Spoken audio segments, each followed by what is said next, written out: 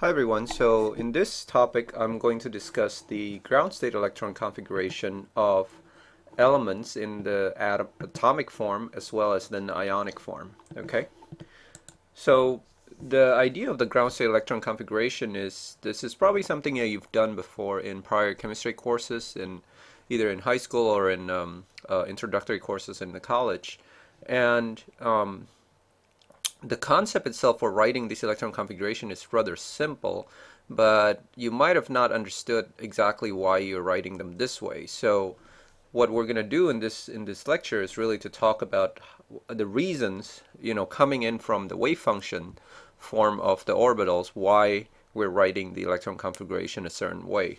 And there's three things you want to keep in mind when you're writing these electron configuration for the ground state, okay?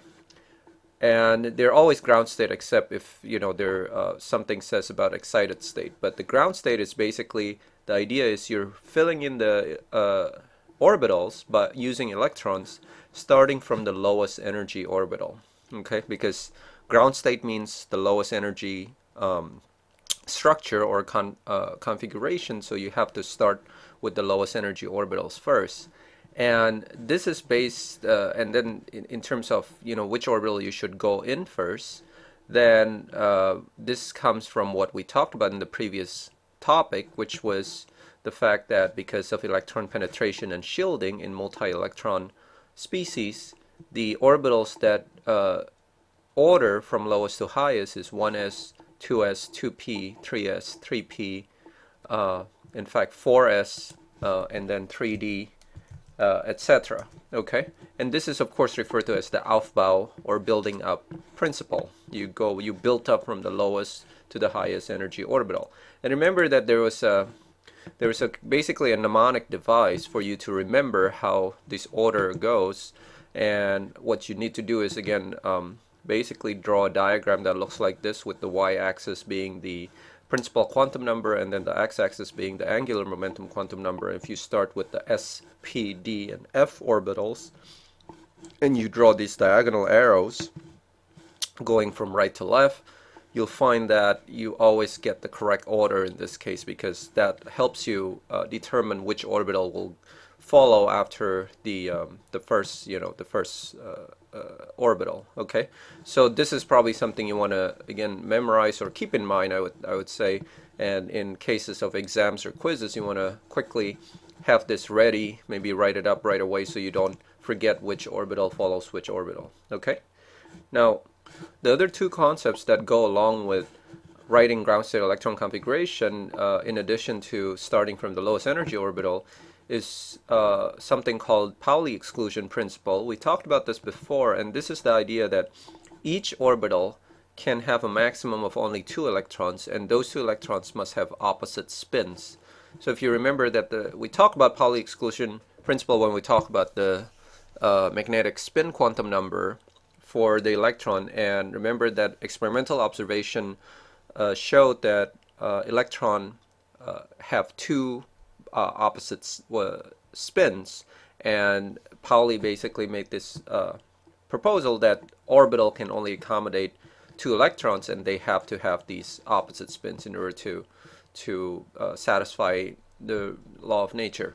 And the third rule or third law that you want to keep in mind here is that if you have degenerate orbitals, and remember that the word degenerate here refers to orbitals with the same energy, okay? For example, your 2px, 2py, and 2pz orbitals all have the same energy, right? When you have electrons and you have to fill in these orbitals, you're going to fill them one at a time first, or singly occupied, with parallel spins, meaning that you're going to fill them up all, up spin, for example, before you start pairing them, before you start putting in the opposite spin. Okay, this is what we refer to as Hund's rule. It was discovered by Hund in a spectroscopic study of electrons. And the idea here is that when you're putting electrons, because they have the same charge, the electrons have the same charges, they're going to repel each other. And as a result, in order to minimize repulsion, you want to place the electrons at different orbitals before you start pairing them. So I want to highlight here basically these two laws, Pauli exclusion principle and Hund's rule. So the top one here illustrates Pauli exclusion principle.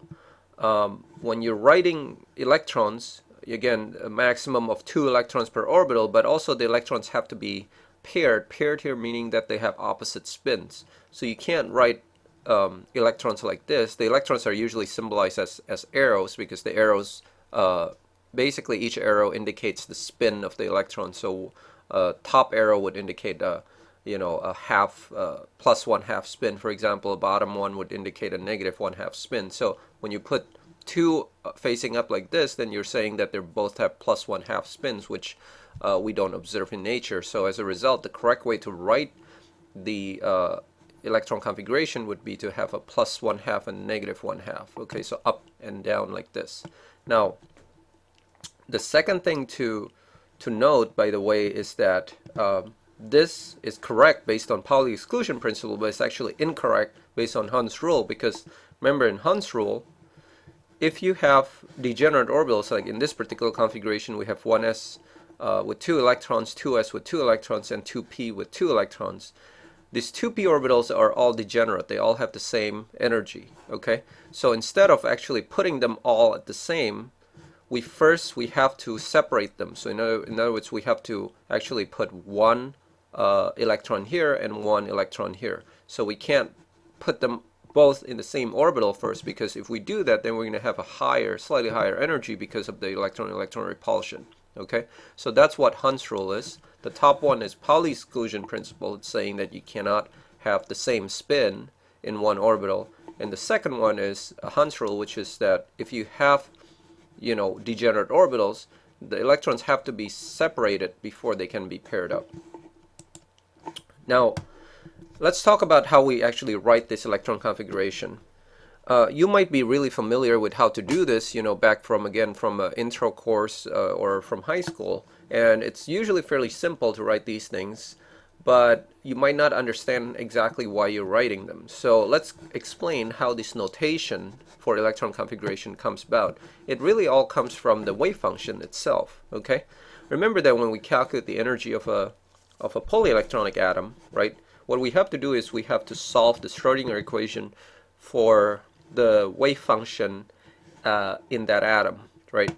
So if you think about the hydrogen atom, for example, there's a wave function that represents the hydrogen atom. Okay, and that wave function again is expressed in spherical polar coordinates. So it has 3 variables in it, which is r, theta, and phi. And when you want to calculate the energy of the hydrogen atom, what you're doing is you're applying this h hat, this Hamiltonian operator to that wave function, and the resulting answer you get is a series of energy levels in that wave function for the hydrogen atom. Okay, you can imagine that this is for the hydrogen atom.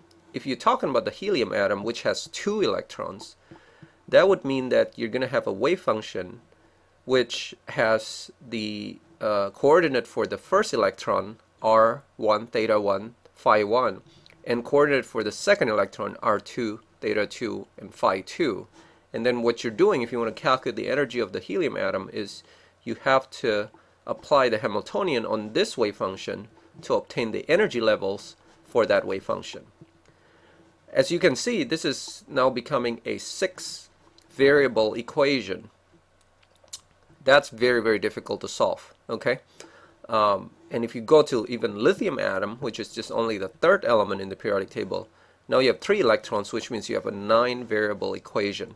And that at some point is actually impossible to solve. It's not just difficult, but it's actually impossible to solve. Okay, because you get so many different variables in the equation that there's no way you can actually solve the equation, the Schrödinger equation. So what we do in practice to determine the energy of these higher level atoms, the atoms with more electrons than 1, is we make approximations to make the calculations even possible to do. And the approximation that we make is something referred to as the Hartree Orbitals. Hartree is the person who actually came up with this method. So the idea is the following. Let's say you have a you have a six dimensional function, six variable function like this, instead of writing these as a six variable function, you would actually separate it out into two wave functions, each one with three variables. And believe it or not, this is actually easier to do than something like this. Okay, so in other words, you would write the wave function for the helium atom, instead of psi of these two things, all of these six things, you would write it as psi of r1 theta 1 phi 1 for electron number 1, and psi of r2 theta 2 phi 2 for electron number 2. And these are what we call hydrogen-like wave function, because they look like the wave function for the hydrogen atom, because it only has three variables in them. So it's sort of like multiplying these hydrogen-like wave functions, and as a result we're able to get something that approximates the wave function of the helium atom. So another way of saying this, of course, is you're taking the psi, or the wave function for electron number 1, and multiplying it by the wave function for electron 2. Now, because the electrons in helium, if you think about the electron is going to be in the 1s orbital, what you're doing is you're taking the wave function for electron 1 in the 1s orbital, right, multiplied by the wave function for electron 2 also in the 1s orbital. As a result, it's really psi of 1s times psi of 1s again for the second electron. And what we do in this case is we then write it in a shorthand notation as 1s of electron 1 times 1s of electron 2, with the understanding that that refers to the wave function. And then, of course, it becomes the notation that you're familiar with, which is it's written just as 1s squared. Okay, now so that 2 there really refers to the fact that the wave function is being squared, because you have the two wave functions of the 1s orbital, and they're being squared. However, a lot of times we would just say that this is 1s2, meaning that there's two of the 1s wave function, they're being multiplied together. Okay, so that's really where that notation comes about, the 1s wave function, the 1s2 notation.